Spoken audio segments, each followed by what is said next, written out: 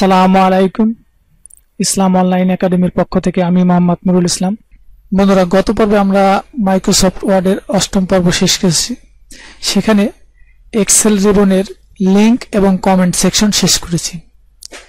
এটি হচ্ছে ধারাবাহিক টিউটোরিয়ালের নবম পার্ট। এই পার্টে আমরা হেডার ফুডার সহ অন্যান্য অপশনগুলো নিয়ে আলোচনা করব। তো প্রথমে রয়েছে হেডার। এই হেডার হচ্ছে বন্ধুরা, আমরা যদি কোনো বই দেখি, আমরা কোনো বই লেখা দেখতে পাই, সেখানে দেখতে পাই যে বইয়ের প্রত্যেকটি পাতায় একটি কমন লেখা রয়েছে। অর্থাৎ এই কমন লেখাটি হচ্ছে হেডার। হেডার অর্থাৎ পেজের উপরের যে অংশ, আর ফুটার হচ্ছে পেজের যে নিচের অংশ। অর্থাৎ হেডার সেকশনে আমরা যদি কোনো একটি নির্দিষ্ট লেখা লিখে দেই, তাহলে এই ফাইলের যতগুলো পেজ থাকবে বা পরবর্তীতে তৈরি করব, প্রত্যেকটি পেজেই উক্ত লেখাটি স্বয়ংক্রিয়ভাবে হয়ে যাবে। এটি হচ্ছে হেডার। আর ফুটারে হচ্ছে নিচে, অর্থাৎ নিচে লিখলে সে লেখাটি নিচে হয়ে যাবে। তো এটি আমরা দেখব কিভাবে। তো আমরা দেখুন, আমার এখানে একটি ফাইল ওপেন করা রয়েছে। অর্থাৎ এখানে দেখুন, এই যে perfect computer academy and Faridpur digital IT সহ এই যে এই লেখাটুক, এটি হচ্ছে আমাদের হেডারের লেখা। তো এই লেখাটুক কিন্তু আমি সমস্ত পেজে লিখি নাই, এক জায়গায় মাত্র লিখেছি। এখানে আমার কিন্তু সমস্ত পেজে এই লেখাটুক চলে আসবে। তো সেটি আমরা কিভাবে করব আমরা দেখব। তার আগে বন্ধুরা, যারা এখনো আমার চ্যানেলটি সাবস্ক্রাইব করেননি, তারা ভিডিওর নিচে লাল সাবস্ক্রাইব বাটনে ক্লিক করে চ্যানেলটি সাবস্ক্রাইব করুন এবং পরবর্তী আপলোড ভিডিওর নোটিফিকেশন পেতে পাশে থাকা বেল আইকনে ক্লিক করুন। তো দেখুন, এজন্য আমরা এই শীটটা চলে আসলাম। এজন্য এই হেডারে আমরা ক্লিক করব। তো হেডারে ক্লিক করলে আমরা এখান থেকে আপনার যে কোনো একটা টাইপ আমরা নিয়ে নেব। তো এখান থেকে আমরা প্রথমটাই সিলেক্ট করলাম, ব্ল্যাঙ্কটা সিলেক্ট করার পর এখানে আমাদের যে লেখাটি প্রয়োজন সেই লেখাটুকু লিখে দেব। ধরুন আমি ওই লেখাটুকু লিখব। তো এটা আমরা কপি করে নিয়ে আসি, যেহেতু লেখা অনেক সময় লাগবে। এজন্য এইটুকু আমরা, এই লেখাটুকু আমরা কপি করে নিয়ে আসবো। কন্ট্রোল সি দিয়ে কপি করলাম এবং এই যে হেডার সেকশনে এখানে আমরা কন্ট্রোল ভি দিয়ে পেস্ট করে দিলাম। তাহলে দেখুন, আমার একটি জায়গায় কিন্তু আমি লিখেছি। তো একটি জায়গায় লিখেছি এবং এখানে দেখবেন নিচে একটা লাইন ড্র করা আছে এবং তার নিচে মাইক্রোসফট ওয়ার্ড কথাটি লেখা রয়েছে। তো এটি আমরা যদি লাইনটা ড্র করতে চাই, সেক্ষেত্রে আমরা ইনসার্ট রিবন থেকে আমরা লাইন কিভাবে ড্র করতে হয় সেটি আমরা দেখিয়েছি। সেই টিউটোরিয়ালগুলো না দেখলে আপনারা দেখে আসবেন। এরপর আমরা এখানে লিখে দিলাম মাইক্রোসফট ওয়ার্ড।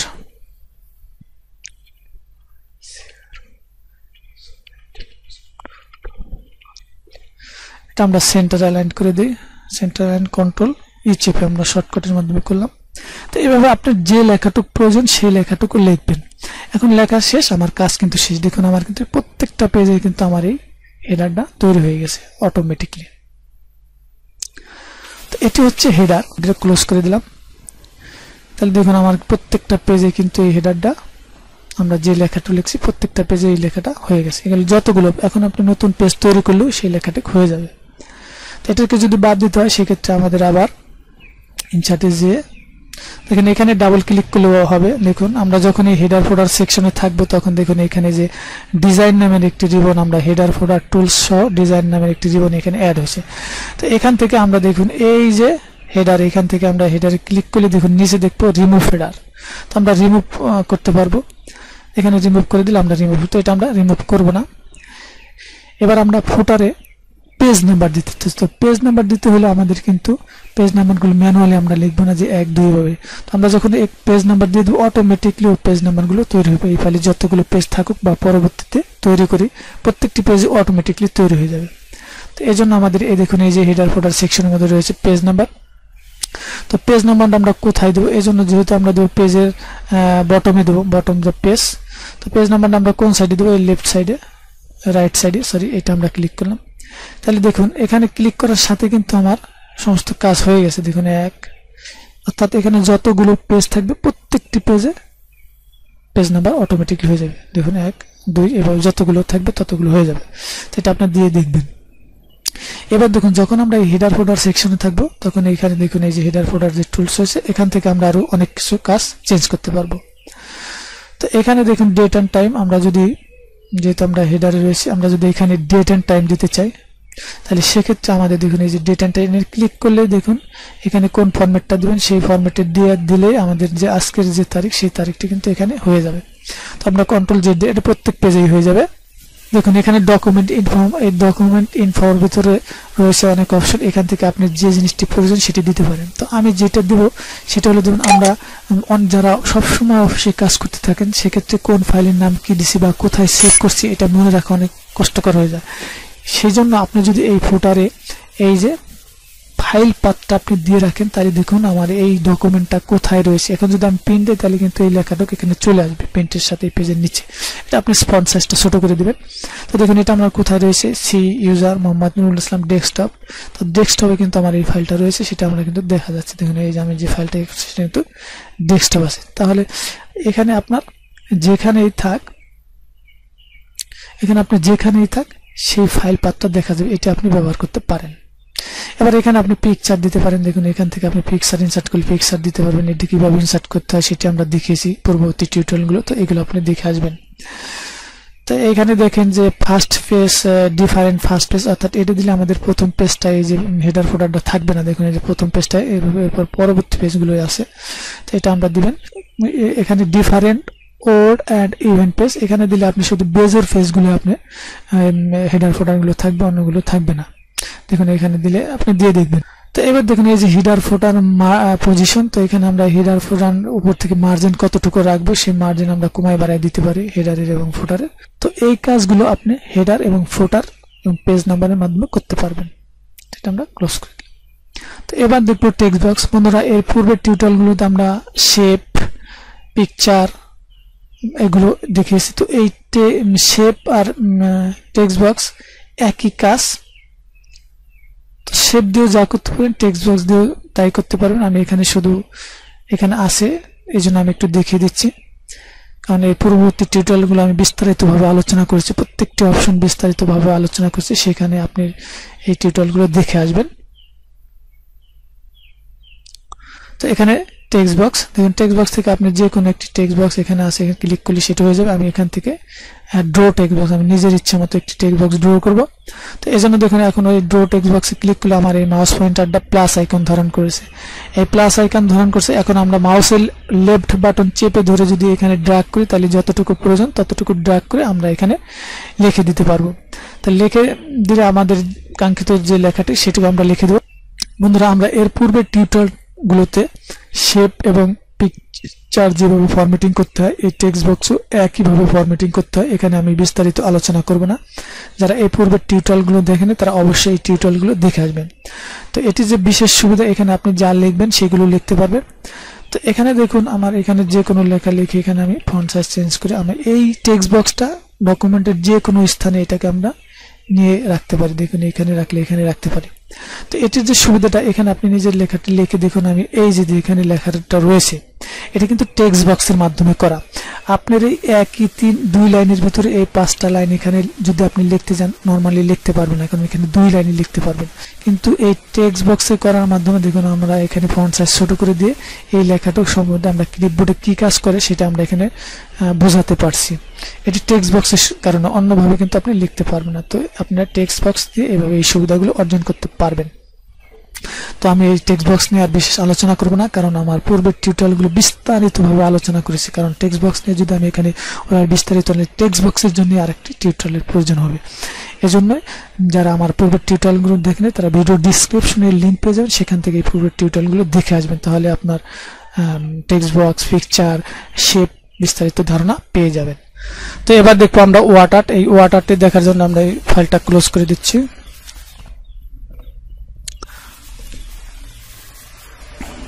তো আমরা একটি নতুন ফাইল নিচ্ছি, ফাইল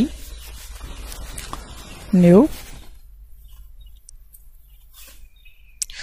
এখানে একটা নতুন ফাইল নিলাম। এবার আমরা WordAr শিখবো। ইনসার্টে ক্লিক করে দেখুন আমরা WordAr এর মাধ্যমে আমরা আমাদের লেখাকে আর্ট করতে পারি, অনেক ডিজাইনের লেখা লিখতে পারি, সেজন্য আমরা WordAr ব্যবহার করে থাকি।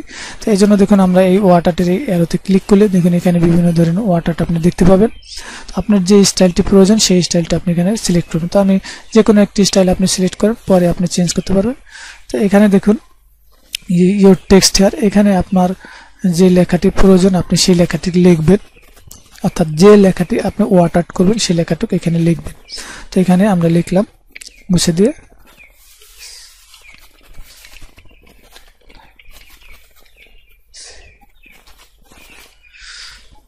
তো এখানে দেখুন এখানে আপনি কোন ফন্ট দিবেন, ফন্ট সাইজ কত করবেন, বোল্ড ইটালিক এগুলো করতে পারেন। তো এটা দেওয়ার পর আমরা ওকে দিলাম।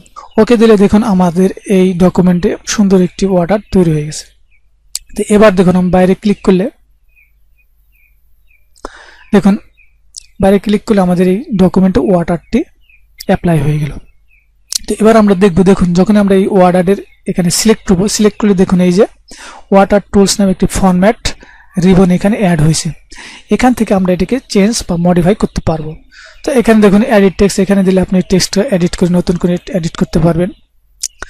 তো এই স্পেসিং থেকে আপনি লেখাগুলো দেখুন নর্মাল দিলে দেখুন এই যে নর্মাল, টাইট দিলে টাইট, এখান থেকে আপনি যেটি প্রয়োজন সেটি দিবেন। অ্যালাইনমেন্ট থেকে আপনি অ্যালাইনমেন্ট চেঞ্জ করতে পারবেন, এখান থেকে আপনি যেটি প্রয়োজন সেটি দিবেন। বন্ধুরা এই ওয়াটার স্টাইল থেকে এখানে দেখুন রয়েছে শেপ ফিল, এখান থেকে আপনি শেপের ফিল কালার চেঞ্জ করতে পারেন। দেখুন এখানে শেপ ফিল কালার আপনি যেটি প্রয়োজন সেটি চেঞ্জ করতে পারবেন। এবার যেন শেপ আউটলাইন, অর্থাৎ এই যে কালো লেখাটি রয়েছে আউটলাইন, এখান থেকে আপনি যে আউটলাইন কালার দিতে পারেন। এবার রয়েছে দেখুন শেপ চেঞ্জ, আপনি এই শেপটাকে চেঞ্জ করতে পারবেন। দেখুন এটাকে যদি আপনি রাউন্ড করে দিতে চান, দেখুন এটা রাউন্ড হয়ে যাবে। দেখুন এটাকে আমি এভাবে রাউন্ড করে দিচ্ছি, দেখুন আমরা যেভাবে দরকার অর্থাৎ যেমন লেখা সে অনুযায়ী। দেখুন এখানে সিলেক্ট করলে এই যে চারপাশে যে বিন্দুর মতো দেখা যায়, এখানে মাউস পয়েন্টার রেখে আমরা এগুলো পূর্বে দেখেছি অনেকবার, এভাবে আপনি রাউন্ড করে দিতে পারবেন। তো আমরা কন্ট্রোল জেড দিয়ে পূর্বের অবস্থা আসলাম। এখান থেকে বিভিন্ন ধরনের টাইপ আছে, তো আপনি একটু দিয়ে দিয়ে যত প্র্যাকটিস করবেন দেখতে পাবেন। তো আমি এখানে একটা এই আমরা অনেক এসে দেখতে পাই প্যাড তৈরি করে প্যাড লেখার, সেক্ষেত্রে আমাদের এই লেখাটুকু থাকে। তো আমি এই স্টাইলটা দিয়ে এখান থেকে আপনার কোনো একটা স্টাইল আমরা দিয়ে দিলাম, ঠিক আছে, একটা কালার এখান থেকে কালারটা দিয়ে দিলাম এবং এখান থেকে যেমন থাকে এইভাবে আপনি প্রত্যেকটা চেঞ্জ করে দিবেন। এখান থেকে দেখুন এফেক্ট এখান থেকে শ্যাডো এফেক্ট, এখান থেকে দেখুন এই শ্যাডো এফেক্টটা আপনি চেঞ্জ করতে পারবেন। দেখুন এই যে এখানে দিলে এখানে দেখুন এই যে 3D এফেক্ট, এখান থেকে আপনি 3D এফেক্ট যেটি প্রয়োজন দেখুন এখানে দিবেন। এগুলো দিয়ে দেখবেন যেটি আপনার ভালো লাগে সেটি। তো আমি নর্মাল একটি আপনাদের দেখাবো, এখান থেকে পজিশন চেঞ্জ করতে পারবেন। এই সবগুলো অপশন আমরা পিকচার এবং শেপে দেখিয়েছি, আপনারা এইগুলো দেখে নিয়ে এখানে কাজ করবেন। তো আমি একটি প্রতিষ্ঠানের প্যাড তৈরি করে দেখাচ্ছি। তো দেখুন এইভাবে আমরা এটাকে আমরা এই রাউন্ড এখানে আমরা আরো করে দিলাম। দেখুন এই যেখানে রেখে যখন আমরা এটাকে করবো এখানে নিচের দিকে টানবো তখন দেখুন এটা রাউন্ডটা একটু বেশি হলো। তো এবার আমাদের এখানে কিছু লেখা থাকে দেখুন বন্ধুরা। তো এখানে লিখলে দেখুন আমি লিখবো কিছু, তো লেখার চেষ্টা করলেও আমি কিন্তু এখানে কার্সর নিতে পারছি না, এই এখানে সিলেক্ট হয়ে যাচ্ছে। তো এটি করার জন্য বন্ধুরা আমাদের যে কাজটি করতে হবে সেখান থেকে দেখুন যে কাজটি করতে হবে তা হলো এই যে র্যাপ টেক্সট, এই র্যাপ টেক্সটের এখান থেকে আপনি দিয়ে দিবেন ইন ফ্রন্ট অফ টেক্সট। তো এটা দিয়ে দিলেন, এটা দিয়ে দিলে দেখুন আপনি যেখানে লিখতে পারেন। তো এখানে লিখলাম আমি ইসলাম অনলাইন একাডেমি, এখানে আমার ঠিকানা লিখে দিলাম বা আপনার যা লেখা দরকার লিখলেন। তো এবার দেখুন আমি লিখতে পারতেছি, ঠিক আছে। এইবার এটাও আপনি ওয়াটারের মাধ্যমে করতে পারেন। তো এবার আমরা এটাকে আমাদের পজিশন মতো এই লেখাটা নিব, নেওয়ার পরে এটা আমরা এই লেখাটুকু আমরা মিডলস করে দিলাম।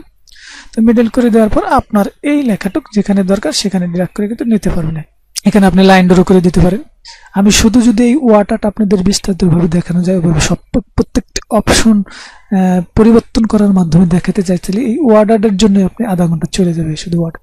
এজন্য আমি যেহেতু পূর্বে গুলো বিস্তারিতভাবে আলোচনা করেছি সেখানে পিকচার শেপ, তো একই কাজ একই কাজ ওই টিউটোরিয়ালগুলো দেখে নিলে আপনি এটি বোঝা সহজ হয়ে যাবে। তো এভাবে আপনি ওয়াটার তৈরি করতে পারবেন।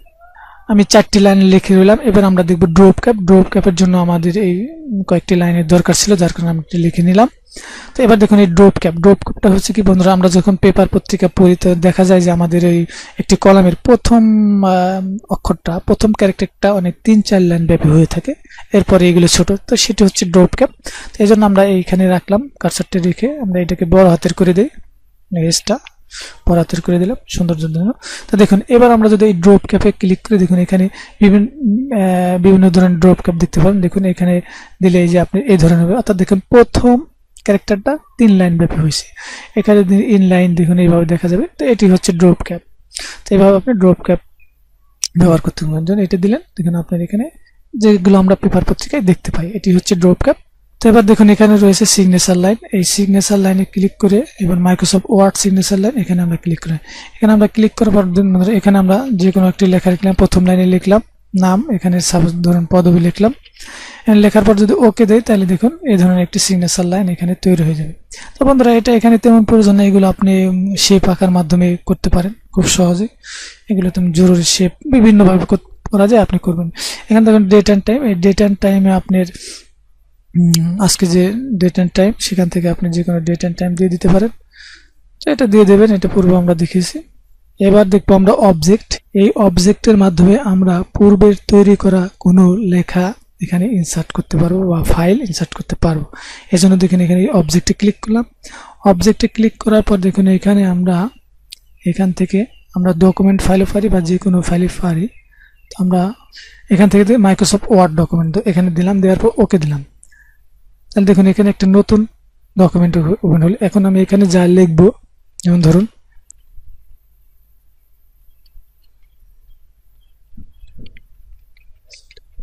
তাহলে দেখুন এখানে আমি এটা ক্লোজ করে দিলাম, কিন্তু এই লেখাটা কিন্তু এখানে ইনসার্ট হয়ে গেছে। দেখুন এই যে এখানে কিন্তু ইনসার্ট হয়েছে। এভাবে আপনি কোনো লেখা অন্য ডকুমেন্টে লিখলে এখানে ইনসার্ট হবে। আবার কোনো, এটা আমরা ডিলিট করে দিলাম, আবার কোনো ফাইলও আপনি ইনসার্ট করতে পারেন। দেখুন আমি একটা ফাইল এখানে ইনসার্ট করবো, এই জন্য পূর্বের লেখা আছে, এই জন্য অবজেক্টে ক্লিক করে অবজেক্ট, এবার দেখুন এই যে ক্রিয়েট ফ্রম ফাইল এখানে। তো এইবার সরাসরি ফাইল অথবা লিঙ্ক আপনি ক্লিক করতে পারেন। তো আমি লিঙ্ক করে দেবো, এখানে লিঙ্ক দিয়ে আমরা এখানে সেল পয়েন্টার মাউস পয়েন্টার রেখে আমরা ব্রাউজ করব আমাদের যে ফাইলটি দেওয়ার দরকার। ধরুন আমি ডেস্কটপে কোন ফাইলটি দেবো, এক্সেল ইলেকট্রিক বিলটাই দিলাম, তাহলে ইনসার্ট দিলাম, এবার ওকে দিলাম। এভাবে আপনি ওয়ার্ড ফাইল বা যে কোনো ফাইল হোক সেটা আপনি এখানে লিঙ্ক করতে পারবেন, ইনসার্ট করতে পারবেন। প্রসেসিং হচ্ছে, সময় নেবে। তো দেখুন যেখানে আমি কার্সর রেখেছিলাম তারপর থেকে আমাদের যে এক্সেলের ফাইলটি সেটা কিন্তু এখানে ইনসার্ট হয়েছে। তো বন্ধুরা আজ এই পর্যন্তই, এই অপশনগুলি আলোচনা করলাম। ভিডিওটি ভালো লাগলে লাইক এবং কমেন্ট করুন এবং শেয়ার করে বন্ধুদের দেখার সুযোগ করে দিন। তো পরবর্তী টিউটোরিয়াল, এই যে ইকুয়েশন, গণিতের এবং বিজ্ঞানের যত সব ইকুয়েশন রয়েছে, এই ইকুয়েশনের মধ্যে এখান থেকে আমরা গণিতের প্রশ্ন করে থাকি এবং সিম্বলের মাধ্যমে আমরা বিভিন্ন সিম্বল ইনসার্ট করতে পারি, সেটি আমরা আগামী পর্বে দেখব। আর যারা এখন আমার চ্যানেলটি সাবস্ক্রাইব করেনি তারা চ্যানেলটি সাবস্ক্রাইব করে পাশে থাকা বেল আইকনে ক্লিক করে রাখুন পরবর্তী ভিডিওগুলো পাওয়ার জন্য। এতক্ষণ সাথে থাকার জন্য ধন্যবাদ। পরবর্তী টিউটোরিয়াল দেখার অনুরোধ জানিয়ে আজকের মতো এখানেই, আল্লাহ হাফেজ।